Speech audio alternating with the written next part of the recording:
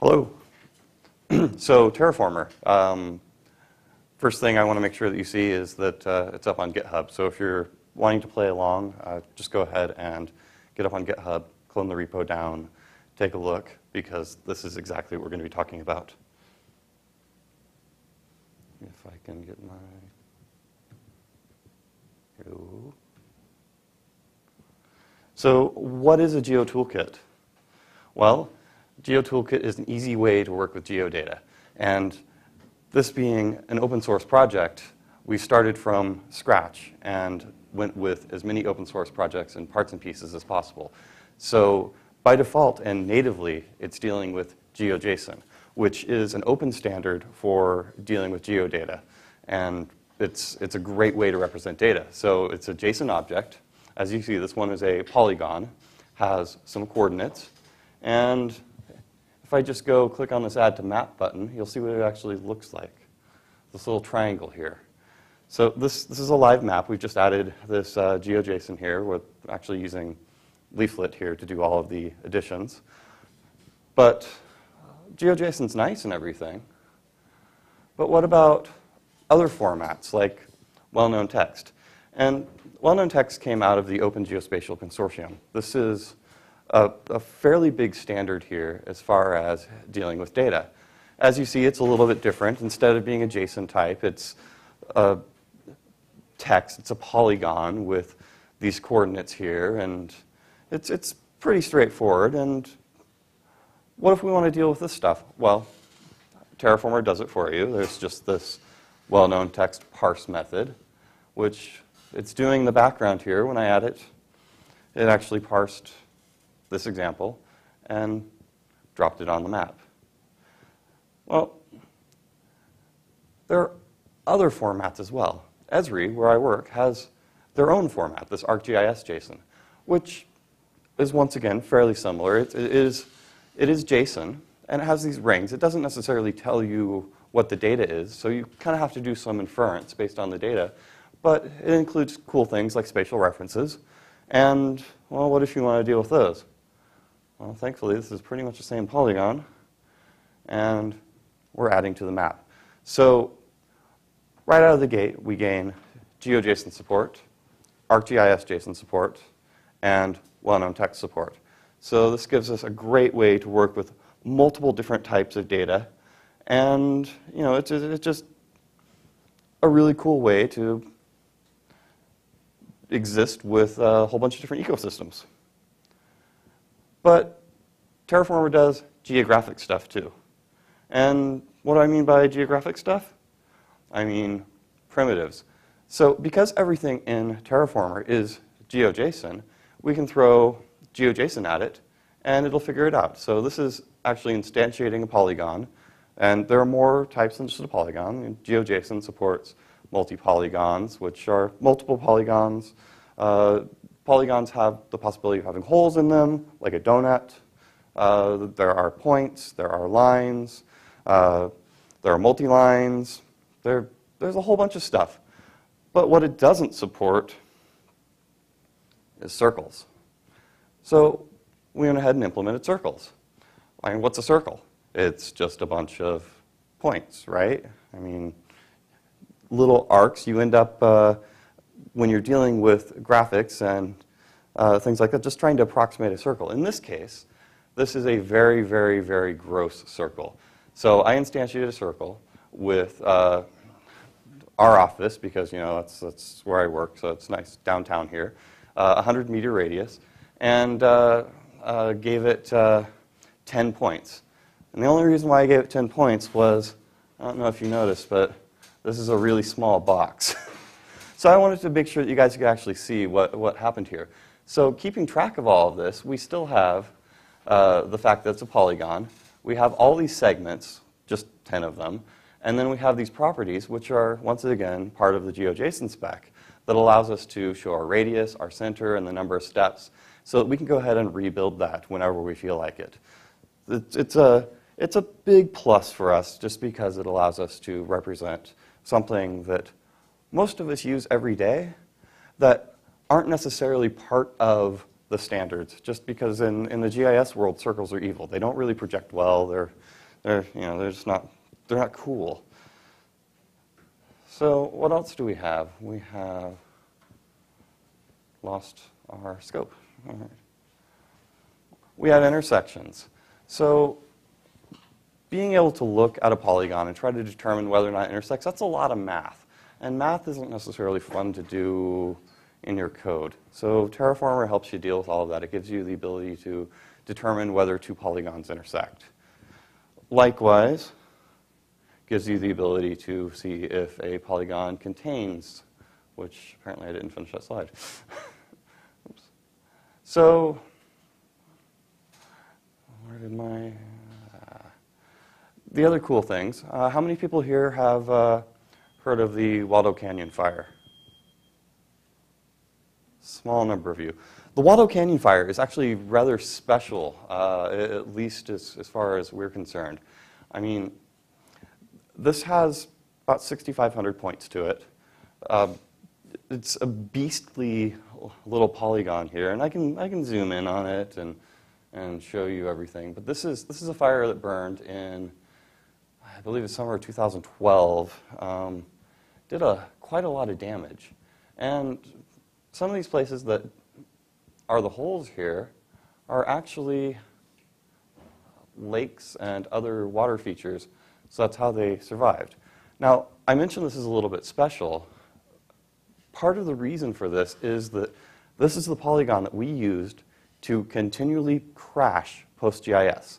It is such a complicated, such a funky polygon that it would, PostGIS 1.9, which thankfully they fixed it in 2.x, it would just take the server down. Your whole database would just seg fault.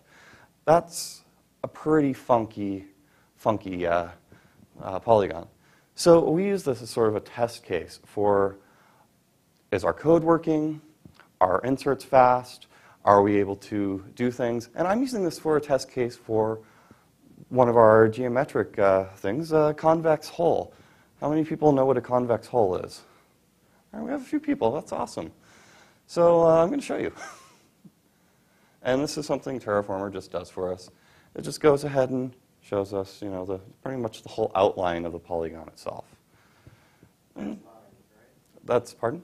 That's live, right? Yes, that was live in the browser. Terraformer is doing all this for us. It isn't doing projections onto the map. That's Leaflet, but Terraformer is doing all of our math for us. So that momentary lag that it took was doing this on my poor little MacBook Air here, which isn't the latest and greatest, I'll tell you that. So, all that's fun and good, but let me tell you about the most awesome piece of Terraformer. And this is fairly new. So if you've heard me talk about Terraformer, or you've gone and checked it out, or anything else,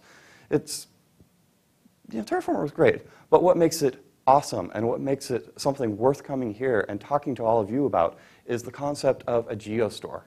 So what's a geostore? Well, as it says right there, it's a geodatabase building blocks. But what does that really mean?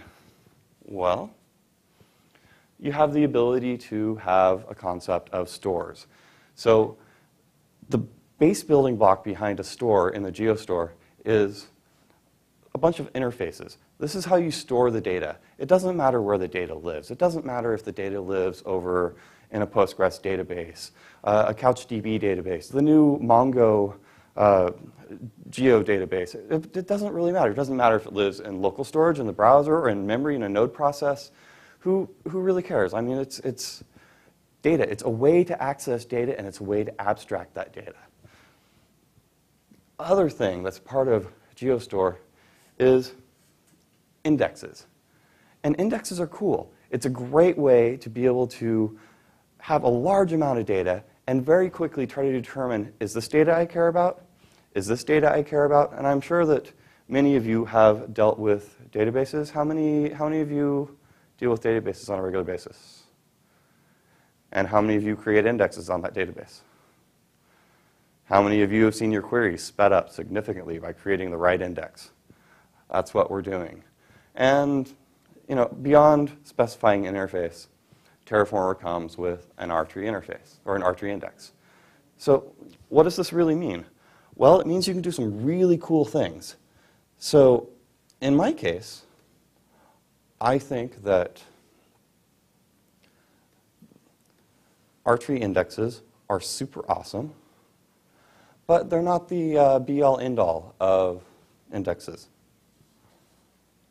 So what if we were to try to build some other type of index? This is about as cheap as you can go. This is as pathetic of an index as I could think of making, and I really stretched my brain on this one. This is an array. So what we're doing on this index is we're taking each polygon, because we know what a polygon is. We are looking for its bounding box, its rectangle that defines it. So everything that that polygon contains, and we're calculating it here. So rect from shape. We're adding, because we have an interface to meet, we're adding serialize, we're adding deserialize, which in this case is mostly a bunch of deferred callbacks. I mean, all we're doing for our serialize is just returning our array. Deserialize, we're just setting our array to what's coming in. It's just an array. It doesn't really matter. And then when we're searching this array, we're iterating through it and saying, is this point that I am looking at, is it inside this box? Is this polygon that we're looking at, is it inside this box? It's as dumb and as straightforward as you can get. Is this fast? Anybody? Aw, come on. I get one nod from somebody who should know better, and then, no, it's not fast. You're iterating through an array every single time of possibly 20, 30,000 objects just to figure out if something's in a point, or if something is that we even care about looking at. How many people here know what an archery index is? 1, 2, 3. I looked around when I got in here to see if there were any markers or anything, but I didn't see any markers. Otherwise, I try to draw you an archery index. But I'll try to describe it visually so that you can sort of understand what an archery index is. An archery index is a way of storing data in a, oh, Manny, you rock.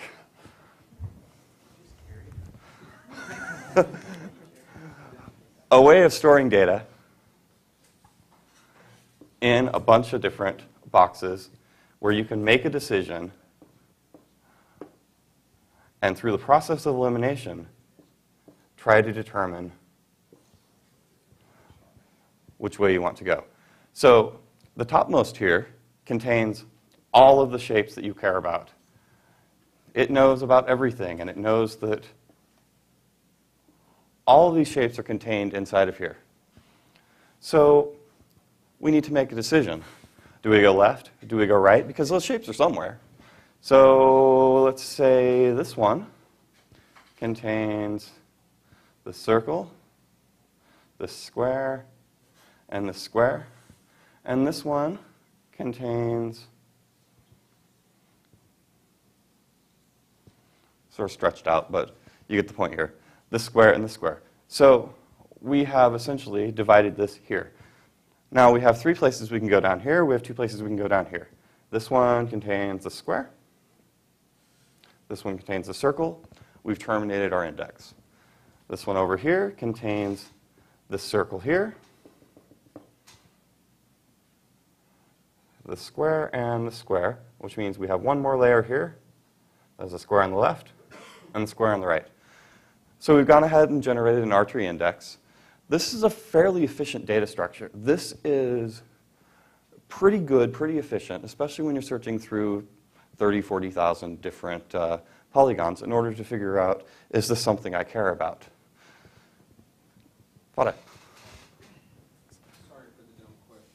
What's the difference between an archery and an matrix structure? Rectangles. No other difference. Just rectangles. So an archery is solely for geometric shapes? Exactly.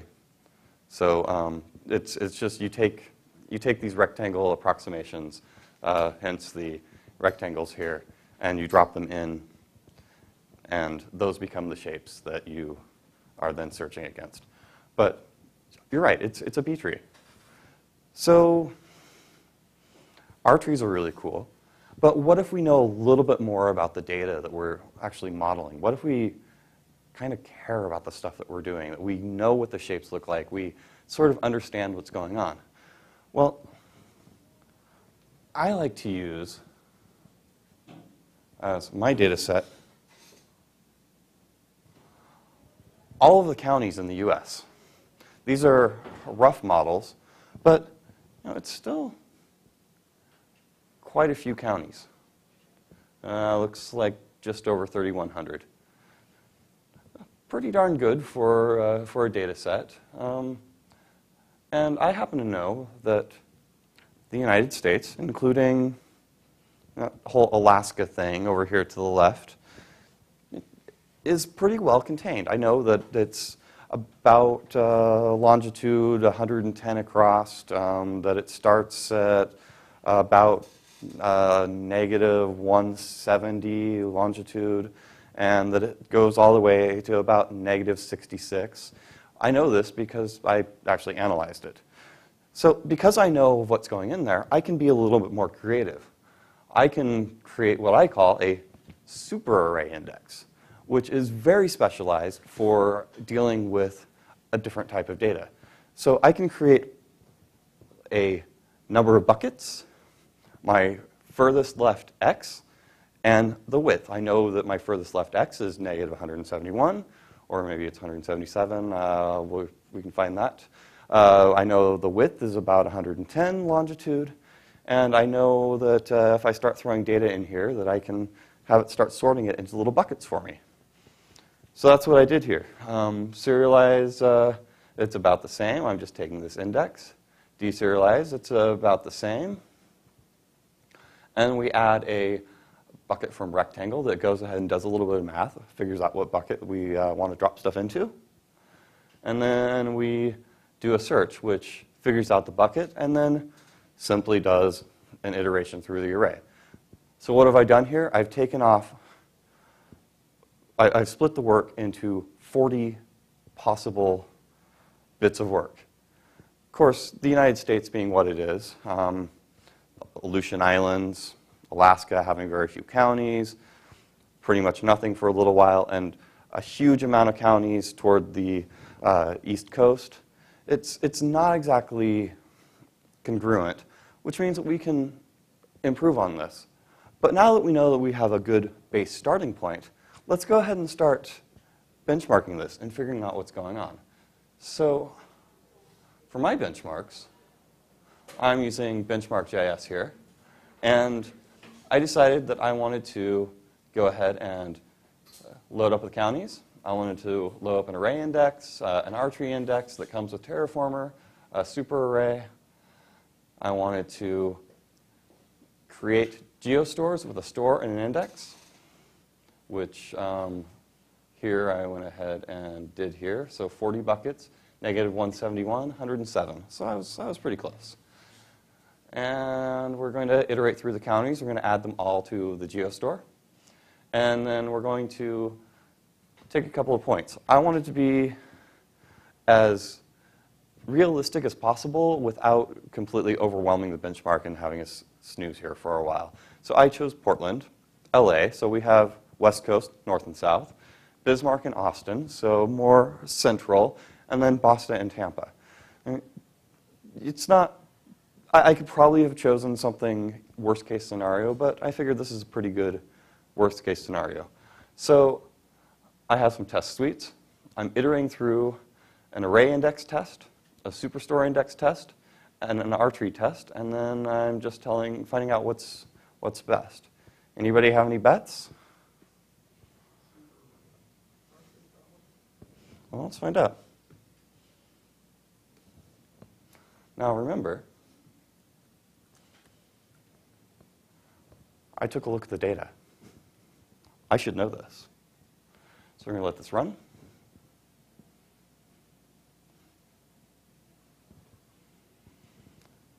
(2,267) operations per second on array index, 4,834 on superstore index,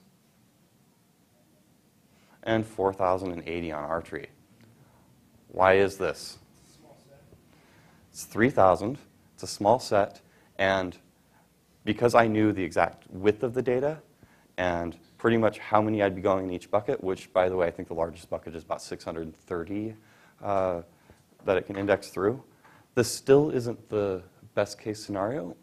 But for data sets that I customize, let's say all the TriMet stops here in the Portland metropolitan area, this is exactly what we want to do. So it isn't just R trees or these super array index or whatever else that we want to throw at it.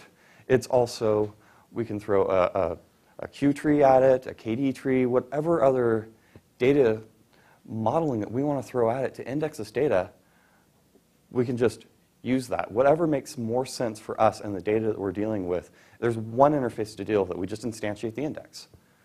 No big deal. Same with the data store. If it's Postgres, great. If it's an in-memory store, great. It doesn't really matter. The interface is still the same. We're just instantiating the data. We're throwing it in there. We're interfacing it the exact same way. And we just get it by sheer winning. So where does that take us? Well, it works in the browser. So this is pretty big. I don't know about you guys, but I've been paying attention to the fact that this presentation is all running in a browser. It can load via the script tag. It can load via AMD. It works in Node.js. Very straightforward. We just require Terraformer. We can instantiate a new polygon. So that gives us a lot more power. Oops. Or we can have things like this. I mean, this is something that I've seen done from Microsoft in Silverlight. But why would I want to instantiate Silverlight to be able to see well-known text or GeoJSON or ArcGIS JSON? I mean, it just doesn't make sense to me. So I have over here, I want to show you just how basic those counties were, because I have about 1.7 gigs of all the county data. That's about as fine as that Waldo Canyon fire, but it was just a little bit too much for this little machine to load up in a web browser. So I decided that I would use these smaller representations, which, as you see in just a moment, are a little bit more basic. So how many people know what Multnomah County really looks like? I think that's it. It's not quite this. I think that it doesn't include Washington. I think that it has a few more curves here, and I think that the river is more of a guideline. But it's a fairly good representation at very low resolution. So we can do the same thing. We can show bounding box. We can show the convex hull. And we can do this in all sorts of different well-known text, GeoJSON, ArcGIS. Now remember, all of this is just straight up native JavaScript. We're not hitting a web service for this. We're not loading this all via a C plugin or anything else. This is just running in the browser. So what if we were to do the same sorts of cool things from Node? Well, I already showed you the indexes, but what if we have this well-known text here? And this well-known text is well-known text representation of the Waldo Canyon fire. Once again, my kind of go-to. This thing is pretty big. I mean, what is that, 117K? All right, so we have this little script here that loads up the Terraformer well-known text parser and the Terraformer ArcGIS parser. And as I said before, it by itself, the whole package uses GeoJSON. So there's well-known text, ArcGIS, GeoJSON. So what if we run this thing, convert? It's telling us that we have an in format. We know it's well-known text. Out format. Let's do GeoJSON. And foo.wkt. And it goes ahead and does the conversion to us to GeoJSON. Let me pipe that into less so we can get a little bit better view of it. There it is. It's a multi-polygon. There are all the coordinates. And it just keeps going. And that was pretty fast for going from something we were parsing down to this other format. And let's, just to figure out how fast, I'm going to throw a time statement on here.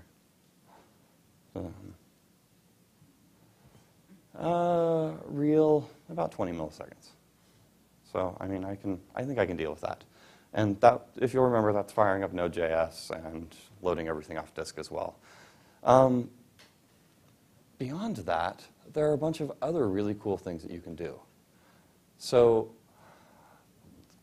we had this time zone server. This was a PostGIS instance that was set up with a web server in front of it that was pretty much utilizing a whole machine so that we could pass in a latitude and a longitude and figure out exactly what time zone that was supposed to be in. That's a lot of work to do something that you would think was very, very simple. But it's not exactly simple. We look at the United States where we have these just a couple of time zones and, you know, those weird funky places like Arizona that want to have everything broken up or just don't want to deal with time zones. But it's really not all that easy. So if we take a look at time zones here, that's, what, 93 megs of just time zones. And if we take a look at it, it's a feature collection filled with features that give us the geometric outline of each of these time zones. So what if we were to write a little node service to do this? So Aaron Parecki, also from Esri, decided that one day he just was going to do this. We had a server that we really wanted to take out of production. It was, as I said, a PostGIS instance, and a web server, not even idling away. It was taking up some decent processor time just to get a time zone. So he used Terraformer and wrote this. And this is in the examples in Terraformer. So this comes just by cloning. So if we run the node index.js, it's going to tell us here when it's done loading. It's listening. It took 5 seconds to load all of that in. And we're in America, Los Angeles. So we do a time on that.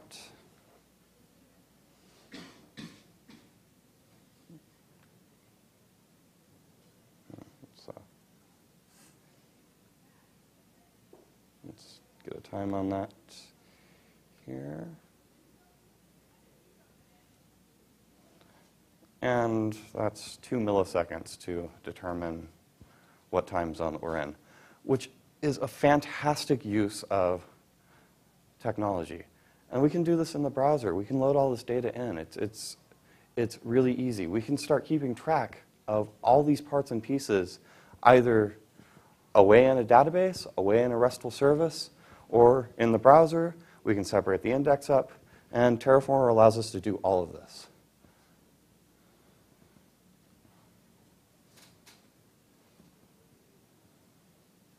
So it's open source from the ground up. Not only did we write it to be open source, it was written with open source standards, written with GeoJSON, written with Node.js, written with open source tools, and pull requests are very, very much encouraged.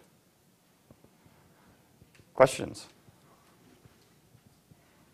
Not specific to Terraform, but are there any publicly available repositories of county or state shape data? You know, there are a few. There's GeoCommons, which is fairly decent. There's Max Ogden has a good civic apps that I've been getting bridge data off of just because I really want to have understanding of when the Hawthorne Bridge is up and down. That's our most active bridge. It's also our most traveled for like bicycles. And having the ability to know when you need to divert from there, especially using geofencing, is very, very important because you can just divert away. So I've been looking for that information, and I found that a lot of people are grabbing it and putting it up on GitHub. And as much as I hate to say it, GitHub's a fantastic place for that to go. So we've been storing a lot of our data on GitHub as well. GitHub just started rendering GeoJSON files by default a few days ago. So if you just go to it on GitHub, it just renders on a map. Yes, it does. It could be tagged GeoJSON. Yes, .geojson. We're trying to get them to include Terraformer, so we can do well-known text and ArcJSON. We'll see. Well, that's a longer one. I might have to talk to To your question, there's something to you? called Cartographer.js, and it has U.S. counties kind of as a data set. And my GitHub has the, not the rough, but the full counties. If you just want counties, it's the 1.6 gig version. So the version I wasn't willing to load up into my tiny laptop. Yes? Is there any opportunity there to use ASM.js to do your work? Absolutely. And one of the places that I plan on targeting it is to replace the well-known text parser, which let me show you so you can understand why I want to replace it. And I will be targeting ASM.js. So under source, parsers, well-known text, partials. Does this look familiar to anybody? It's a parser. Yeah, it's LALR. This actually runs through, it's the Bison format. It runs through a package called JSON, and it creates some of the ugliest code I've ever seen in my life. And I've been writing parsers since about 1988, and it produces really ugly C code. It produces really ugly JavaScript code. So this is absolutely a target for implementation in ASM.js. This is a fairly decent parser when it comes down to it, but let me show you what it actually turns into.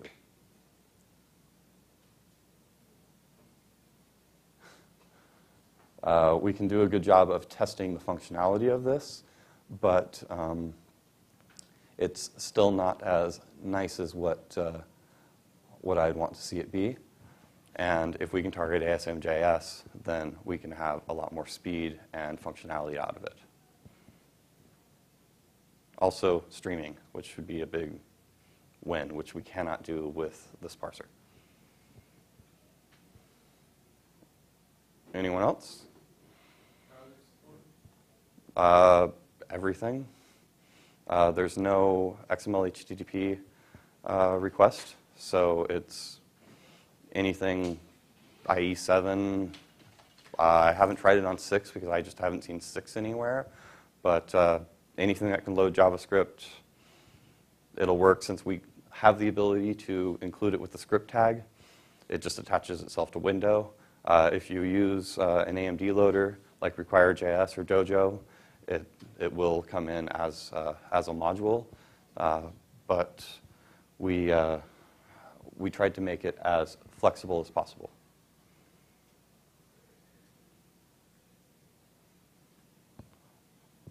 All right, well, I guess a couple of minutes early, and thanks a lot, guys.